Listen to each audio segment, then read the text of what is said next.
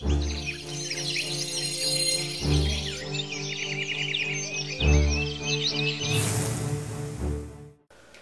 it's Ryan from All Forest Foods. So I want to talk with you a little bit about raw pine pollen. I want to talk about the true androgenic nature of pine pollen because I've come to realize that the true androgenic nature of pine pollen is so much more than the phyto-androgens, so things like the plant testosterone that pine pollen has in it. It takes a little bit of effort to really see the true nature of it, but I think that when we start to talk about the true nature of pine pollen, we really start to understand the real inherent intelligence of pine pollen and the overall benefit that we get when we use it. So, of course, we've been doing this now for a few years, and we were the first company, like I've said, working with raw pine pollen and sharing it with customers. And I personally got interested in raw pine pollen and pine pollen tincture really in recovering from a pretty severe illness. I was recovering from not just Lyme disease, but treating Lyme disease, which I treated with real extensive, real intense antibiotics and antiprotozoas for the course of 9 months to a year, which left me incredibly worn down. And the combination of raw pine pollen and raw tincture really gave me a lot of restoration, and the reparative effects were really what allowed me to fully heal and recover from that treatment. Now, Western medical treatment, a lot of times, in my opinion, leaves people a lot sicker than when they started the treatment for the ailment. Of course, they're not sick with the disease, but they're now sick with the treatment. Anyway, so in the years that we've been working with our customers and working with raw pine pollen and other tonic herbs, we have this real unique vantage point because we have this long history of working with our customers and seeing what their needs are, seeing what their benefits are, and it's really concluded with the evidence that pine pollen is a lot greater than the phytoandrogens that are in it. Because the phytoandrogens, of course, they're in high enough quantities to have a real profound and positive effect of people's testosterone levels. But what we're seeing are testosterone levels when people share their blood work with us that really seem to be greater than what we can account for in the pine pollen. So this is saying, hey, something else is happening. And I've kind of pieced together over time this working model of 4 different levels that pine pollen is working on in the body to increase testosterone levels. And the first level, of course, is just supplementing with phytoandrogens. So when we supplement with phytoandrogens, we get this real quick and immediate increase in testosterone. And you can feel that when you use pine pollen. If you're just drinking raw pine pollen in water or with some of the extracts or testosterone, you'll feel that real immediate increase. It becomes real profound within 12 to 24 hours, but it is immediate. So the first level, of course, is just the phytoandrogens. Now, this is a topic that's been very thoroughly covered by me on our website and other places on the internet, so I'm not going to go too much into that. Again, the phytoandrogens, they supplement, but we're seeing effects greater than the supplementation. So let's talk about the 3 other levels that are a little bit deeper than supplementation that I see pine pollen working on. So the next level is pine pollen really seems to somehow activate the parts of the endocrine system that are responsible for testosterone production. This is happening at several different places in the body. It's happening in the hypothalamus in the brain. It's happening in the anterior pituitary gland. And then finally, it's happening in the Sertoli cells of the testes, those cells that are actually responsible for producing testosterone. So I'm not sure what point in the endocrine system that this might be happening on, just that it's happening at some point in the endocrine system. And the reason for this could be for the same reason that when doctors and physicians are treating people for different low hormone conditions like a low thyroid hormone condition, well, they'll start a patient on a course of supplemental thyroid hormone, and then after a few weeks they take the patient off, and this is routine for treating thyroid disorder.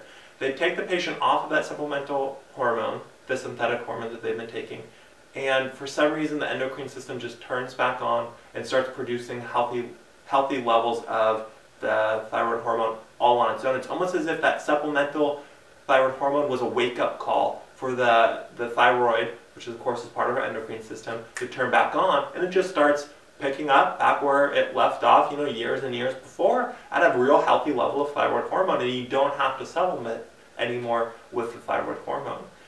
I've been hearing reports of customers who have gone down the pharmaceutical route using androgel and other supplemental testosterone, where the doctors will use a very similar course of supplemental testosterone. Well, they'll start the patient on it, then they'll take the patient off, and sometimes the endocrine system, just like the thyroid system, will get that wake-up call and start producing on its own. This is not a surprising mechanism, though the mechanism is unknown. It's not surprising that this is happening because of the negative feedback system that happens in the endocrine system.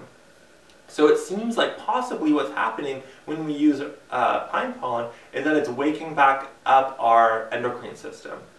So that's one of the deeper levels that pine pollen could be working on to really increase our levels of testosterone.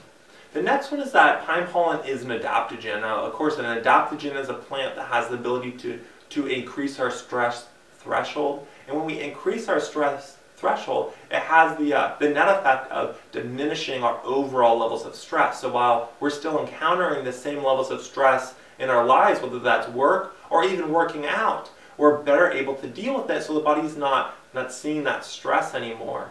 There's in addition to the phyto-androgens in pine pollen, there's a few other plant steroid hormones in pine pollen that have an adaptogenic quality. It's the brassinosteroids and the gibberellins. This is a class of phytosterols that have an adaptogenic quality, so they're going to increase our body's ability to deal with stress. And when we do that, we lower stress and we're able to achieve health and wellness again. And when we are able to achieve health and wellness, we start to get beneficial effects throughout the endocrine system, including our androgen hormones, our testosterone. Some adaptogens, and now I'm not saying this is true for pine pollen, just that it could be true for pine pollen, are also gonadotropic. That means that they signal to the testes to start producing testosterone in higher levels. Chinese ginseng, Panax ginseng, is a classic example of an adaptogen that's also gonadotropic. So it could be that pine pollen's adaptogenic qualities are also gonadotropic, and that is one of the reasons why we're getting elevations in testosterone greater than the amounts of testosterone that are in pine pollen. Working together, of course, all of these different levels help to increase wellness. One of the ways that we can measure that is in increased testosterone.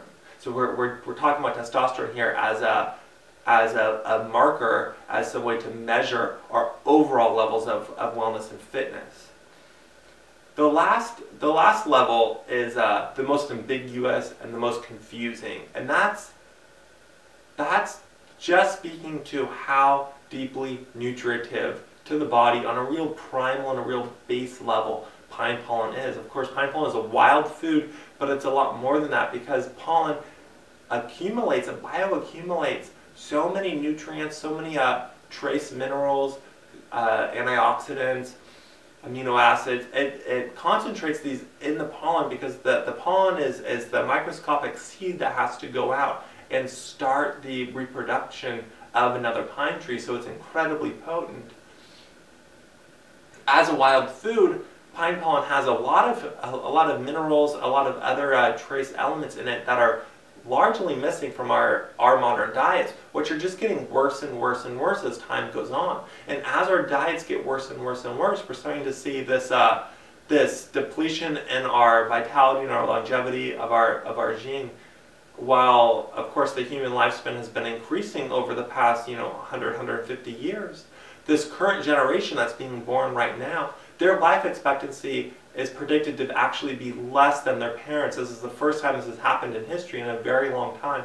This is solely due to the nutrition that we're receiving. Our nutrition is so poor that our life expectancy now for children being born right now is actually lower than their parents. This is a real crisis in the human continuum, that our nutrition has gotten so bad. Even those of us that are eating an excellent diet, full of organic foods, our nutrition is still suffering because of modern agriculture. Of course, modern agriculture has far-reaching effects, much greater than just pesticides, herbicides, fungicides. It's causing this depletion of all of our soils, even very healthy foods that are growing those soils, and that has a magnification of loss of nutrients in our bodies. So even those of us privileged enough to eat very healthily, we're still getting a loss of nutrition. Pine pollen has a lot of elements in it that are missing from our diets, our modern diets, and that has this ability to really meet these primal nutritional needs. And as we meet those needs, we see these very far-reaching, very broad health benefits. One of them is this improvement of our endocrine systems, and the endocrine system is really the I don't want to say it's the lifeblood, but it's really this deep source of longevity of health in our bodies. And by meeting its primal needs, we see real positive benefits throughout our systemic health, including our testosterone and our androgen levels.